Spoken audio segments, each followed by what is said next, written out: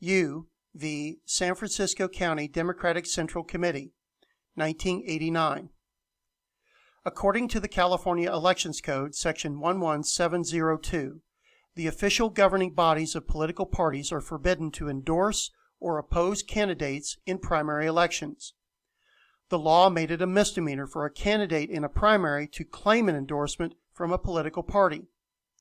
The law created rules for the organization of political parties' governing bodies, set term limits on the committee chair, and that chair rotate between residents of Northern and Southern California.